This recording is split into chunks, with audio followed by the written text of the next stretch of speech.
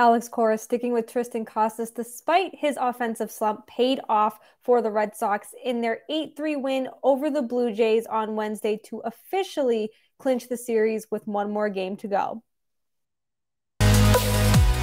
You are Locked On Red Sox, your daily Boston Red Sox podcast. Part of the Locked On Podcast Network, your team every day.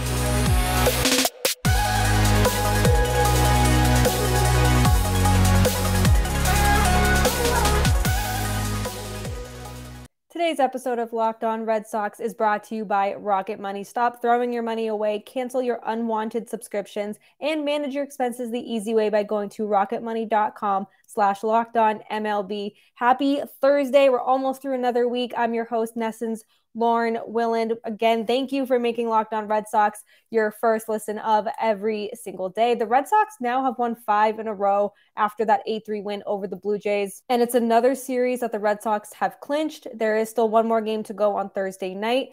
And this was a team that the Red Sox struggled mightily against last year. They struggled against a lot of teams, specifically in the AL East and specifically the Toronto Blue Jays. So it's been really, really nice to see that the offense and the pitching has come together to kind of make this an exciting series for Red Sox fans. So we had Alek Manoah on the mound for the Jays on Wednesday. We had Nick Pivetta on the mound for the Red Sox.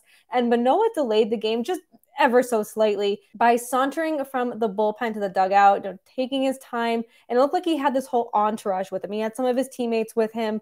And I don't know if it was some sort of intimidation act regarding Alex Verdugo and how Alex Verdugo said last month, I believe it was, that he didn't like the way that Alek Manoah played the game, specifically referring to 2 strikeouts of Bobby Dalbec and Franchi Cordero, where he maybe over-celebrated, and I'm all for celebrating, but when you're striking out people like Cordero and Dalbec, especially last year's team, maybe tone it down just a little. But I do love the emotion, but it was just very weird. It was the still pictures from it on Twitter. It's just like, what in the world are you doing? But if it was an intimidation act, it didn't work out for the Blue Jays and for Manoah, which was good news for Boston. And some other good news for Boston is Triston Casas. He was one of the stars of the game. He had a 3-for-5 night, 2 RBIs, and scored a run of his own. Slumping offensively of late, he was 0-for-11 going into Wednesday's game, batting just 180. But we do know that he has the plate patience. Jake and I have talked about the plate patience that he possesses and that he can see these pitches very, very well, and that he draws a lot of walks. His on-base percentage is .297. So we know that the plate patience is there. It's just a matter of, connecting the bat to the ball, which has that batting average down quite a bit, sub 200. But listen, we all know what happened with Dustin Pedroia's rookie season. Not saying that that Casas is going to win the rookie of the year, but patience. He's going to be fine. He's very patient at the plate. If he can be patient at the plate, we can be patient with him, but he ended up coming in clutch. He tied the game twice for the Red Sox on 2 separate occasions, kept them in the game, and afterward, he said that he was very grateful for Alex Cora's support and sticking with him, and Alex Cora kind of instills his confidence in him. And Alex Cora did play alongside Dustin Pedroia in 2007 when Dustin Pedroia broke out and won the Rookie of the Year. They were playing next to each other. Alex Cora could have been looked at as the guy to be like, all right, you're going to take over for Pedroia because he's just really, really, really slumping. But the Red Sox are patient with Pedroia then, and it clearly paid off. And maybe some of that is playing into Alex Cora's decision. And also, are you really going to either A, send him back to AAA Worcester? Are you going to platoon him full time with Justin Turner? Who else is there to play first? Are you going to recall Bobby Dalbec? Like there's not a whole lot of options. And I don't hate what I'm seeing from Casas right now. Of course, I'd like to see him connect more like he did on Wednesday, but I'm not sitting here panicking over him, especially a month into the season. It's just, he's young, he's a rookie, he's going to work these things out. It's just a matter of being patient. And if he slumps this season, the entire season, I mean, yes, I don't want that batting average to be sub 200 all season, but if he hits 215, 220 at the end of the season, all right, I'm not going to be mad about it because it's his first year in the big leagues. He was hurt last year. That kind of hindered his eventual MLB debut last year. He's going to be fine. And we saw the kind of glimpse of what he can bring to this team on Wednesday, and hopefully that continues into Thursday's game. And someone else who helped contribute to the offense and has been a crazy good competitor is Masataka Yoshida. He extended his hit streak to 13 games, and he's been really, really, really good for the Red Sox. He went 2 for 5. He had 2 RBI, and every member of the starting 9 on Wednesday had at least 1 hit. So that was really encouraging to see. And I think what's more encouraging as well, aside from Yoshida just continuing to be a force at the plate, is that it felt like the Red Sox were never out of this game. And it's like they weren't down 5+ runs or anything. They weren't, they had a very slim deficit to crawl back from, but it never felt like this game was over. They took advantage of errors by the Blue Jays. They were aggressive on the base path. They put the ball in play. And at one point, Nick Pivetta was called for a balk, which would not a balk, but we will talk about that in the second segment of Locked On Red Sox. And Toronto went up by 1, and I was like, yuck. This is how this game is going to end. This is how the series is not going to get won. This is how it's going to be decided, isn't it? It's a dreary, cold, rainy night at Fenway. It's cold. It's May, and it should be kind of much warmer than it is, but that's New England weather for you. And this game is going to be decided by a balk. That wasn't even a balk, but the offense said not so fast, and they did it. They turned it on. They turned on the bats. They were scoring with runners in scoring position. They were putting the ball in play, which is incredibly important. I love the home runs that we've seen, but I also love the hard contact that the batters have made with these baseballs. It's just very encouraging right now, and it's so much better than, I feel like much better this season at this point in the season than last year in 2022. And after all was said and done, the end result was an 8-3 win, more Yoshida offense, a slump broken by Casas, and a 5-game win streak now for the Red Sox. So just a very overall, very positive and productive game. And again, you're beating AL East opponents, which we know how much the Red Sox struggled against last year. So just overall very good. I'm feeling the vibes are high right now, and that could change any minute. Baseball is very, very weird. We know that at the drop of a hat, this team could go down south. But right now, I don't see that happening. I think that they're feeling good. Players are really starting to find their grooves, find their legs, and just find their bat, which is incredibly important. And the pitching, it could be better. And I think it does need to improve, absolutely, but it could be worse. And right now, I'm feeling fine about the pitching that we have going on right now, but things could be worse. And that's kind of how I'm deciding to look at it. Like I said, I'd love the pitching to be a little bit better. Maybe more than a little bit better, a little bit more reliable, but we got a good outing from Nick Pivetta, and everything just seems to be clicking right now for the Red Sox. 5-game win streak, going for 6 on Thursday. Let's keep these good vibes rolling. But the offense was not the only thing that was dealing in this game. The pitching also came out strong, as we just mentioned, and we'll talk about that in our second segment of the Locked On Red Sox podcast. But I just want to take a minute and let you know that today's episode is brought to you by BetterHelp. Give online therapy a try at betterhelp.com/lockedonmlb and get on your way to being your best self. Jake and I do a mental health minute. We used to do it every episode, and we try to do it as many episodes as possible. And we are big proponents of mental health and therapy because that has helped us become the best version of ourselves. And BetterHelp can get you on that path right in the comfort of your own home. By nature, I'm a people pleaser, and I often find myself not putting myself and my needs first. And I'm not taking the proper time to kind of find that work-life balance, or just that life balance that is needed to be a better version of me. Sometimes it's super easy to get caught up in what others need. Hey, Lauren, can I get this? Hey, Lauren, can I get that? I'm like, I got you, no problem. But I don't take the time to ask myself those same questions. And maybe you're the same way. We don't want to feel stretched thin. We don't want to feel burnt out. And I know firsthand how quickly that can happen. But thanks to therapy, I have been given the tools to kind of get a grip on this chaotic life of mine. And I'm able to give the best version of myself to others without making the sacrifices. And if you're on the fence about therapy, I completely understand. But the least you can do is give BetterHelp a try. It's entirely online, designed to be convenient, flexible, and suited to your schedule. We all have busy schedules. We all have lives outside of our work, our friends, everything. But BetterHelp can work around the time that you have. Just fill out a brief questionnaire and you'll be matched with an online therapist. Find more balance with BetterHelp. Visit betterhelp.com/lockedonmlb to get 10% off your first month. That's BetterHelp, HELP.com/lockedonmlb. Thank you for making Locked On Red Sox your first listen. Everydayers, do not forget to tune in tomorrow. We will be recapping Thursday's game. Again, hopefully a 4-game sweep. That's